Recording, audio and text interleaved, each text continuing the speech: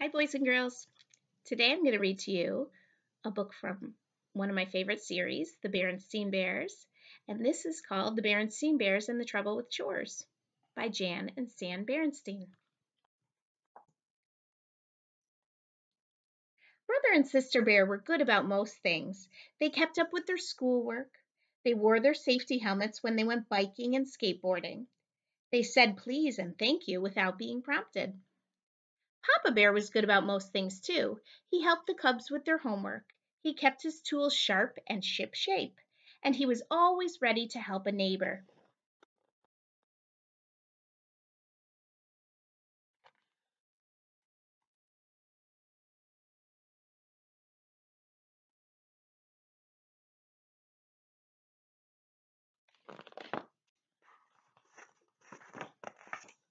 But there was one thing the cubs and Papa were not good about. That was chores. It wasn't that Papa and the cubs didn't want to do their chores. It was just that they always seemed to have reasons not to do them. And they had such good excuses. "You are right, my dear," said Papa. "The grass does need cutting, but a mamma spider has spun a wonderful web on the lawn mower, and I haven't the heart to put all her hard work to waste." That's a good excuse, isn't it?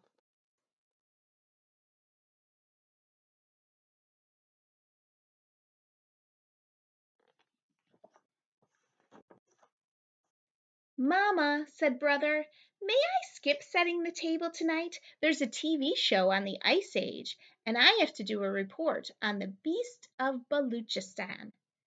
"Mamma," said Sister, "I know it's my week to clean up little ladies' calling cards." "It's just that I'm waiting for them to dry. They'll be easier to scoop up that way." That's when the dog went to the bathroom. Little lady is the dog. There was also the endless bickering about who did what. "Why is it," complained Sister, "that Brother always gets the easy jobs, like setting the table, and I get the yucky ones, like scraping the plates into the garbage?"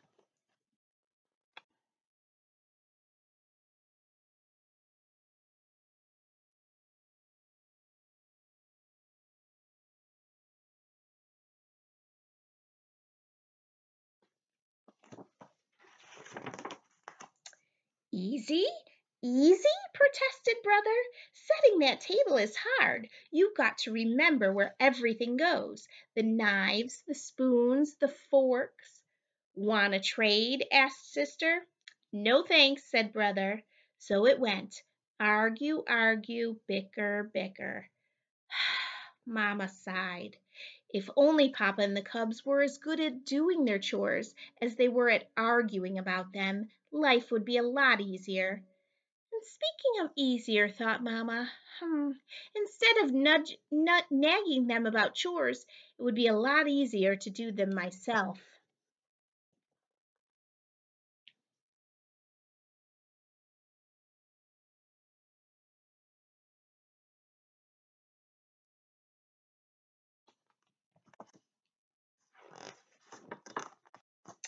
And that's what she did.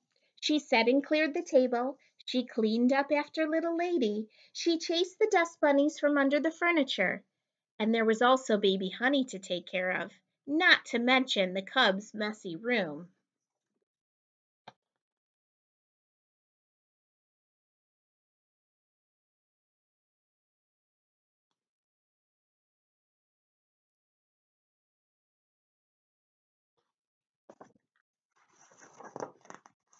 The cubs did pick up and put away, sometimes. Papa did cut the grass, occasionally. And the cubs did chase the dust bunnies, once in a while. But when it comes to chores, sometimes, occasionally, and once in a while don't count.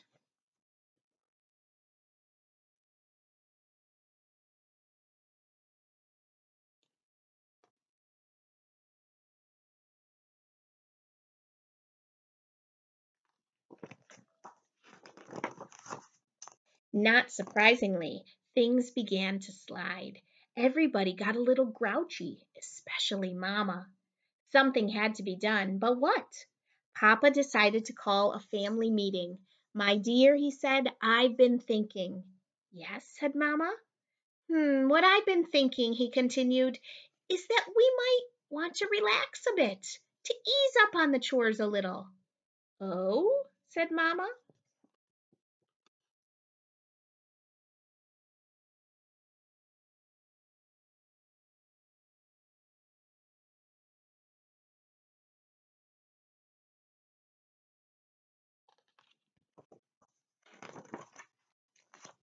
Yes, said Papa, there's a lot more to life than chores. There's walking in the sunshine, enjoying Mother Nature, and fishing in the old fishing hole. There's riding bikes, said Brother, and jumping ropes, said Sister. Then, to Papa and the cubs' great surprise, Mamma said, You know something? I think you're absolutely right. You do? Said Papa. I certainly do, said Mamma with a sly gleam in her eye. I've been so concerned with the house that I haven't been to my quilting club for weeks, and with the flower show coming up, I should be preparing my exhibit.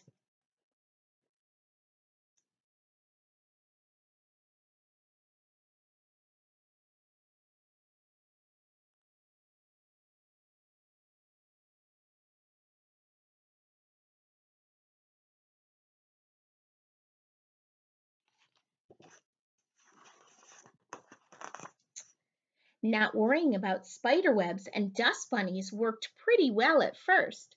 There were a few bad moments, like when baby Honey almost ate a bug, but Mamma was her smiling self again. She got back into quilting and began her work on her flower show exhibit. I was thinking of combining Shasta daisies and silver moon roses. What do you think, dear? She asked. Sounds fine to me, said Papa, who was working on his fishing gear. Mamma, said Sister, I'm growing this grapefruit plant for school, and there are so many dishes in the kitchen sink that I can't water it. Oh, no problem, said Mamma. Just water it in the bathroom upstairs. Sister stomped upstairs with her grapefruit plant.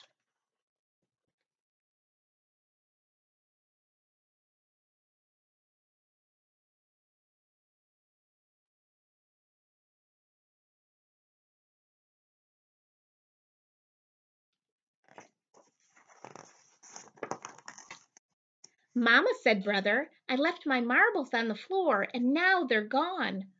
Goodness, said Mamma, I must have sucked them up with the vacuum. I do have to vacuum once in a while. But one of them was my best shooter, said Brother. Oh, I'm sure you can find them by emptying the vacuum bag, said Mamma. But, sputtered Brother.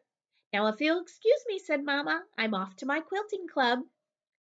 Some household tasks got done, beds got made, more or less, meals got served, sort of.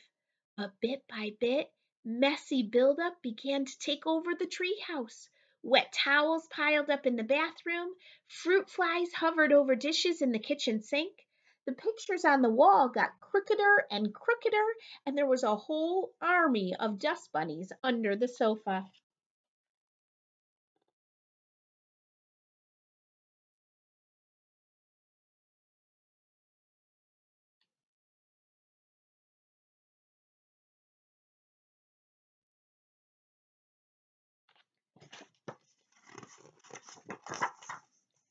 There were so many burnt crumbs in the bottom of the toaster oven that the whole kitchen smelled burnt. A strange green mold grew on the shower curtain, and a thousand legger came swimming toward Sister in the bathtub.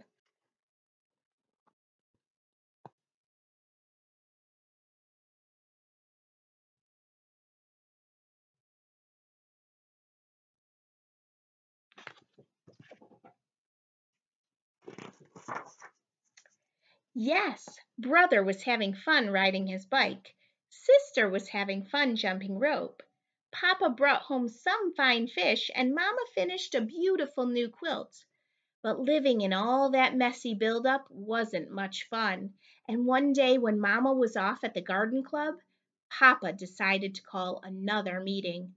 No sooner had the meeting been called to order than everybody was talking at once, and they were all saying the same thing. We've got to do something about this awful mess.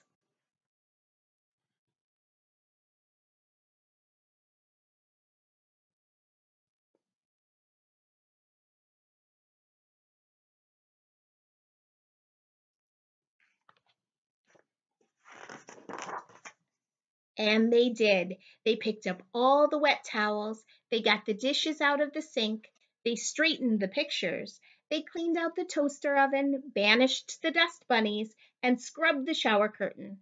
Then they sat down, exhausted and pleased, and waited for Mamma to come home. Well, she said when she returned, everything is set for the flower show, and I think there's a good chance I may win an award. Papa and the cubs waited for her to notice what they had done, but all Mamma did was take off her yellow going out hat and put on her blue at home duster.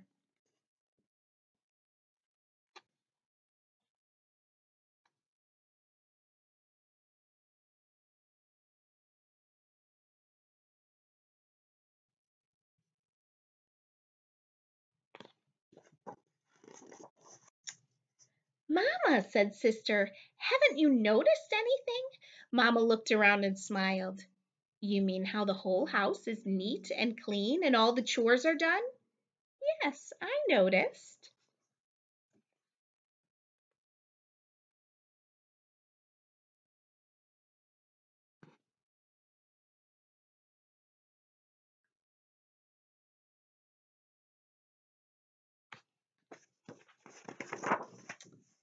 With that, she gathered the cubs into a big bear hug and gave Papa a great big kiss.